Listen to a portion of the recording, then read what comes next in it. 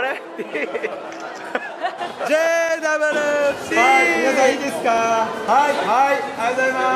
It's not about me. It's bigger than that. It's about my dad and his legacy. So that's why I do it. And I love it. I think that they all love my dad.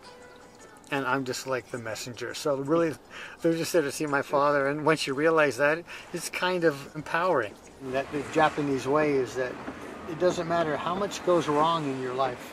You always get up and try again. It doesn't matter how many times you get knocked down. I think the saying is if you get knocked down 7 times, you get up 8. And that's what they do. And that's why they're so successful. Very nice to meet you. That we call it Tea of Life. Thank you very much. Great day to be in Tokyo. What would your dad say right now? Oh, he'd be happy as can be. Englishmen love storms. He'd be really happy.